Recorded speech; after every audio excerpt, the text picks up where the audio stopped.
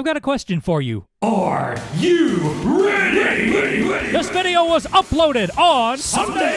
It's time for the ultimate mega carnage that you can only get from video games that feature Monster trucks. featuring trucks with tires so massive they could use your Toyota Prius as a Truck sleeve. It's the big show with Bigfoot, Barefoot, Wildfoot. What is this, a monster truck rally or a Pornhub video? Mega foot fetish. Trucks so big, masculinity so huge, you'll wonder if they're compensating for something. Big truck, small package. And it's all being brought to you right here, right now by Working Man Games with Stuart K. Reilly. You're not funny. Nobody likes you. Go to hell. Woo! Monster trucks. Once upon a time in 1972, a man named Bob Chandler put gigantic-ass tires on his brand new truck, and then he put bigger ones, and bigger ones, and bigger ones, and kept doing it until the truck was so massive it could smash regular-sized cars. Thus, the monster truck was born, and created such a patriotic sport that the only thing more American is if an eagle was shitting out American flags and singing Yankee Doodle, while shooting an AR-15 and grilling hamburgers, and also Hulk Hogan something. And what does a popular American sports franchise need? Video games, of course. And who better to review monster truck games than a guy that sounds like he married a monster truck? And where should we start our video game adventure but the best console that Nintendo ever made with the worst library of games a Nintendo console has ever had? We shovelware be damned. The NES had the absolute worst library of games of any Nintendo console that has come out in the history of ever, with about less than 10% of the whole library not being Donkey Doo-Doo Poo-Poo, cemented by the fact that even Nintendo at this point doesn't know what games to put on their Switch Online service. I mean, come on, Eliminator Boat Duel, what is that shit? But I digress. That's an egress. You look good in a dress. This was funny for 2 seconds! Since Bigfoot was the first monster truck ever made, let's look at the first monster truck video game ever made. I think I didn't actually look it up. Bigfoot on the NES. And boys, this one is a doozy. I remember renting this when I was a kid and I hated it.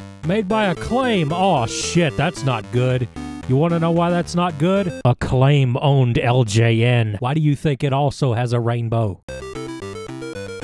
Oh, that music sounds like it could be from Banjo-Kazooie. What if I synced it up to it? Okay, let me explain the crazy-ass controls of this game. What do you think the control scheme is? A to accelerate and left and right to turn? No. Up to accelerate. B is the brake and A is the items you collect on the road. What's weird is the game automatically scrolls and it pushes you forward. Like, even if you're not even pushing anything, the game will push you forward. Also, can we take a minute to admire these sound effects? It sounds like a dial-up connection having sex with a chainsaw. Combine the fact that the game automatically pushes you forward with the fact that you can barely control the truck to begin with. It's a coin toss whether you're going to win this part or not. But don't worry, it gets better. And by better, I don't mean better. Prepare to race. Oh hell, we got some side-scrolling split screen going on here. Let me ask you a question. How do you think we control this truck, keeping in mind that the controls are crazy in this game? If you haven't noticed yet, I don't know. Counting every direction on the D-pad, there are 8 buttons on the NES control pad. I have pushed them all. What do I do? Did you say tap left and right alternatively extremely fast like a really shitty Mario Party 1 minigame? Well, hot diggity dog, you get a gold star, son. I think the A button does something too, but I have no idea what. This has got to be the absolute worst controls I have ever seen in a driving game in my life. It makes sense that this is on the NES. I've already got a perfectly good 3-word review for this game. Prepare to puke. The next game we're going to look at on the needlessly extremely shitty is the Monster Truck Rally. Oh my god, could that be any louder? I gotta give the game this. It's got a lot of different events and race courses you can go through. To be honest, they don't even look like monster trucks. They just look like regular little bitty Toyotas. Anyway, this is a real janky game, and as usual, nothing is explained to you. You're not told that this is a manual transmission, and you're not told how you shift it. You shift it in a weird way. You use the same button you used to accelerate, the A button. Thank God it's the frickin' A button this time. So you have to, like, tap the A button to change gears. And that's not the weirdest thing about this game. I would say the weirdest thing about this game is the perspective makes no sense. Yes, it's isometric, but look at the way these hills are lined out. When you get up to a certain point, you can't tell whether you're going left or right anymore. There's no animations for you going left or right when you're going up a hill. Your truck could look like it's going up, but it's actually hitting the left wall or some shit. And when you let go of the accelerator down a hill, you go faster? Ugh, and that engine noise, my God, it's the most horrible droning noise you've ever heard. This whole game is just out to take a DeWalt to your eardrums. Oh shit, here comes a mud bog. Time to slang some water and mud, boys. Ooh, ah. Donut track, let's see what this is.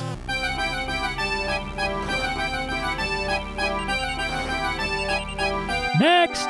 Wait, Heat 2? We have to do this again? The hell we do. Sled pull. Oh shit, I know what this is. Sled pull is an event where a monster truck pulls this big gigantic vehicle that weighs literal tons, and the vehicle gets harder and harder to pull because it gets heavier and heavier in the front until the truck can no longer move. And that sucker is whining. That motor is just making the loudest fucking noise trying to pull that big vehicle one more damn inch to beat the other guys. And the winner is the guy who pulled it to the very end the fastest. It is super awesome, and I really want to see how it looks on the NES.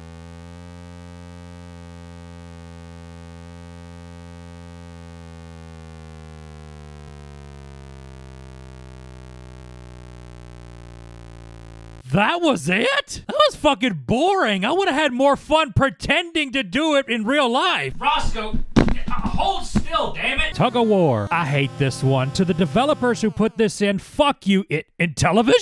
Well, it be 17 bombs. There's a finish line on each end of the road, and you're supposed to tow the other truck to the end. But as far as I know, there's no real way to win this. I have no idea what you're supposed to do. I hit the A button, turn left and right, and hope for the best, basically. I've played this event many times trying to figure out how to play it.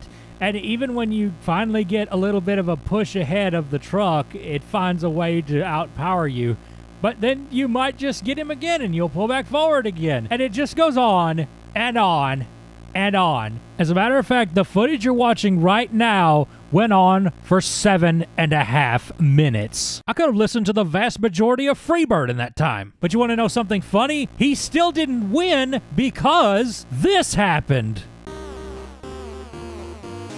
And the moral of the story is the closer you get to reaching your goal, the more likely the rope will snap and then your two trucks will go away from each other or something. There's a moral in there somewhere, I know it. Before we stop playing this game, I want to tell you about the track editor. Yeah, there's a track editor in this game. That's pretty advanced for NES. It might actually be too advanced for NES because the longer you use this and the more tracks you put, the slower and slower this thing becomes. And God help you if you choose a randomized track, because then a random robot will then make its own track for you. And it always makes the longest track it possibly can, and by the time it's about halfway through, the game is running so damn slow, it's probably going to take about half an hour for it to fucking finish. Now, can we please play another game? Monster Truck Madness on the PC. Okay, I've been told by people that this is a good game. I've also heard that they also worked on Midtown Madness 2, which is basically Driver San Francisco for boomers like me. Okay, let's see all the trucks we have to choose from. Actually, you know what? Let's just be Bigfoot. Who gives a fuck? Actual gameplay footage. And the first thing I do is somehow switch my camera to the other truck's camera. I don't know how I did that or why you would even need that. So the second thing I notice is that these are like the smoothest driving monster trucks I've ever seen in my life. They go kind of slow, but they're what, 20-ton trucks with gigantic tires? What do you want? And the third... Shut up. And the third thing I noticed... Shut up! And the third thing I noticed is I'm in first place. Like, where did the other trucks go? I don't even see the other trucks. Where are they? Well, there you are, you slacker sons of bitches. Get back in the damn race, you idiots. So I did that thing where I looked in the other cameras, and then I noticed that when the CPU trucks go off the road, they stop for some reason. And a pterodactyl picks them up, you know, like in real life. My guess is that they give up because they can't deal with my super gamer skills. I guess people do like this game. It's super easy to win because the AI is big rigs over the road racing levels of broke. I tried different trucks, different tracks, saying mean things about its mama, but it still does the exact same thing it did before. They cower in a little corner like some damn pussy. Is this some weird 90s era copy protection DRM shit that I don't know about? Shit. It's kind of sad because I want to like this game. The trucks control okay.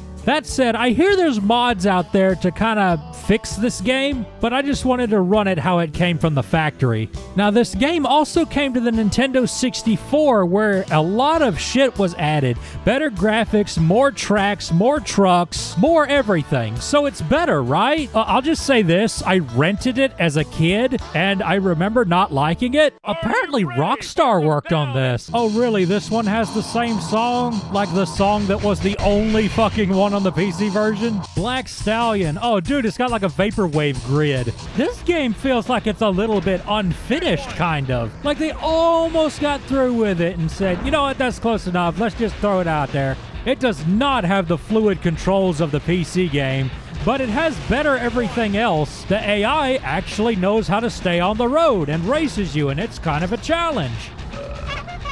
I didn't add that in. There's buttons to do that for some reason. The music might actually be worse in this one. What? Let me get a better recording. Good girls go to hell? Where do the bad girls go then? Heaven with the dogs? Remember how I made a big rigs joke earlier? Well, you can go completely off of the track and beyond the boundaries. Ladies and gentlemen, you have entered the secret flat zone. Population absolutely fuck all. It's kind of creepy in the dark. What's interesting is if you hit a corner of the map, like out of the boundaries, it will loop the track and you will pop up on another corner of the map. It like loops you around, which can only mean Rockstar knew that you were going to do this at some point. So they were lazy enough to not put boundaries and more decoration around the track, but they went through the effort to do that. That is so strange. Didn't I tell you to shut up? There's apparently one more version of Monster Truck Madness that's on the Game Boy Advance. Woo-wee! This one's gonna be spicy. Get some water. Well, rip my legs off and call me a roly-poly. This is actually kind of cool. We got a proper 3D map and models draining every bit of horsepower out of that GBA. Whether this game is good or not, it's good on a technical standpoint. This is really impressive. And it runs smoother than Vin Diesel's head after Turtle Wax. Oh my god, I'm getting Duke's PS2 flashbacks. You have a yeehaw button. As far as the racing goes, it's pretty solid, I'd say. If I had this on the Game Boy Advance, I would be pretty satisfied with it. Gosh, I've got some more Monster Truck games on Game Boy Advance. I hope they're as good as this one was. Oh, Jesus, God, no. Monster Trucks on the Game Boy Advance isn't very good. First of all, there's no music and there's barely any sound effects, at least on the menu. In the race? Oh, they changed that in the race. You want to see it again? Of course you do. Look at it, everybody. Look and be amazed. And don't listen very hard because this is a very loud game. What's that? You want to hear it?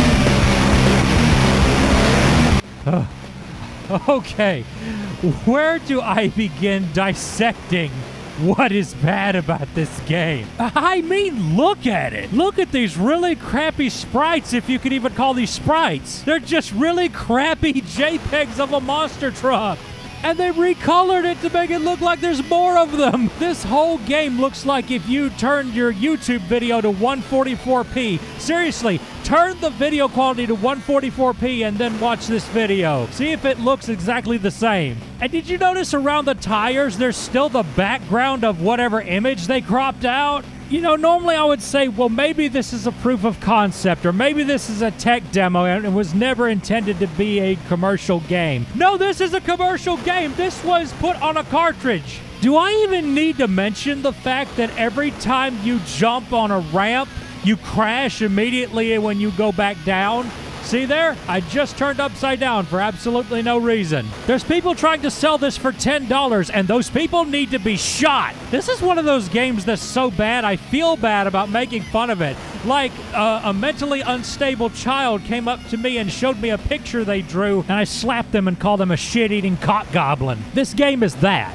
I can't look at it anymore. Let's move on. Monster Truck Wars on the original Game Boy. Oh, come on, guys. Making fun of original Game Boy games is too easy. It's like making fun of Atari 2600 games. They can't help that they're so primitive. Oh, Acclaim? Well, that's different. Oh, damn. You really got to use your imagination in this game. Which monster truck is which? And I swear I've played a game just like this before. You know, I'm not even going to joke about it. It's Micro Machines. I mean, look at it. It's just Micro Machines. I might as well just review Micro Machines. Well, okay. Micro Machines is okay. It's not bad. It just makes me feel like I could be playing a better game. There, I just reviewed 2 games at one time. Go me. As a matter of fact, I'm going to double down on that. There is a fuck ton of monster truck games on the Nintendo Wii, and none of them are good enough or bad enough to warrant a decent review on each one. Just know that if you get a monster truck game for the Wii, you are wasting your time. The only one I recommend is Bigfoot King of Crush. That one had some solid controls and pretty decent gameplay.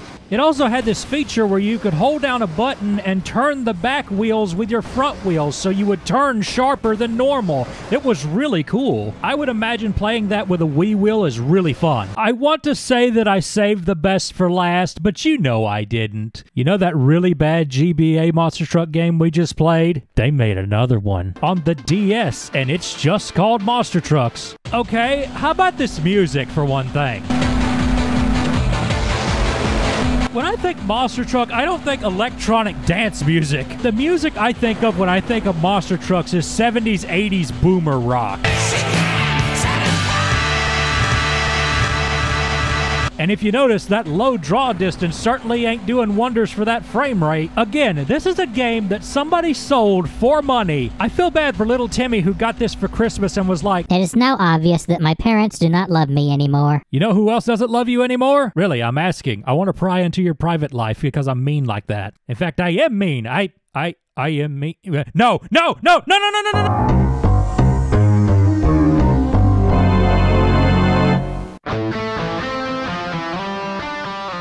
Ooh, doggy. We have finally reached the tail end of it. And here we are with my commentary that I like to put at the end. Well, where do I even begin? I mean, it took me 5 months to make this video. If you don't know why it took 5 months to make this video, you haven't looked outside or watched the news lately. That's all I'm gonna say. Guys, stress and anxiety is bad, okay? And so is losing your job and having to learn to live on less. It's been a rough few months for us, but it's been rough for everybody, so I don't feel like I can complain about it because everybody else is going through the same problem. So with that said, I'm sorry the video took so damn long to make. I don't know if that will happen again. I'll try to make it not happen again. But here we go. The video's done. It's finally here, and I feel so good about it.